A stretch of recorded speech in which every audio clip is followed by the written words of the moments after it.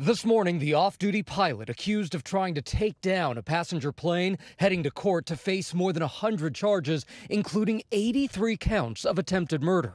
44-year-old Joseph Emerson allegedly trying to crash an Alaska Airlines flight from Everett, Washington to San Francisco on Sunday with 84 people on board. We've got the guy that tried to shut the engines down out of the cockpit.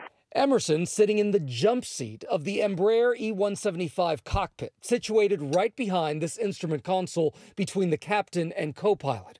According to a federal official, he allegedly tried to pull the engine fire extinguisher handles located right here before being subdued by the flight crew.